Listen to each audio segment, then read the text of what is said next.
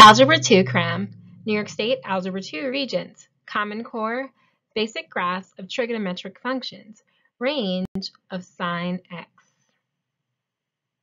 To order this complete Cram session, inbox me at memedicine@gmail.com. If this isn't the subject area you're looking for, no sweat. Just inbox me at memedicine@gmail.com for pricing and ordering instructions for personalized packages. Be sure to spread the word to your friends and classmates who also need to cram. Let's delve into the concept of the range of sine x. Range of sine x. Now, before we get into the actual question, we're going to review what the sine of a specific angle x is. And in our example, we're going to say theta instead of x because we don't want to double up on variables since the x-axis value is represented by x as well, okay? So for this particular acute angle that is in standard position, and when I say standard position, I mean that the initial side of the angle is on the positive x-axis and the terminal side intersects with the origin and forms a ray out in quadrant 1, okay? So this is what standard position looks like. So our reference angle theta has a sine value of y over r.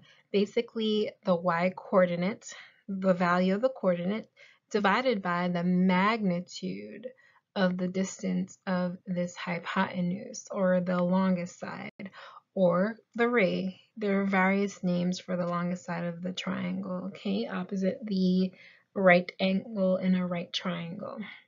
So this is what the sine of theta is.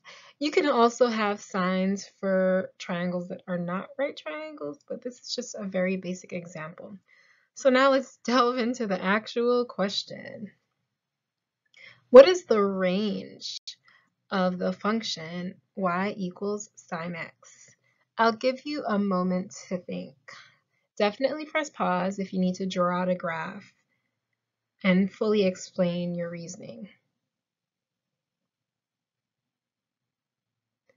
All right, so hopefully by now you were able to arrive at an answer, and if not, that's completely fine.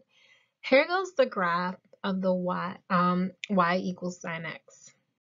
We see that it's implied that the domain, when I say domain, all the independent variables or the x values are going to be all real numbers. Any number you can find on the x-axis in both the positive infinity direction and the negative infinity direction.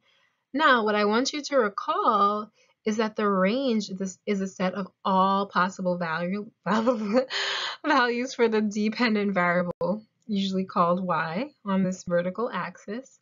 And from a simple visual inspection of the graph, we can determine where y exists, and that's obviously going to be between -1 and 1, okay? Minimum of -1 and a maximum of +1. So this is what it appears to be upon visual inspection. Here we go, 1 maximum, 1 maximum, -1 minimum, -1 minimum.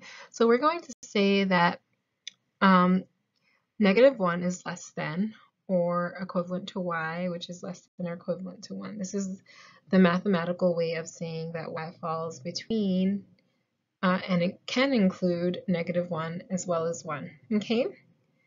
All right, so thanks for tuning in, and be sure to order the complete cram session because honestly, most people will never do what you tell them to do. The odds of someone listening to me is pretty slim to none, but I guarantee that if you do listen, and you do the entire cram session, you'll become an Algebra 2 master. All right.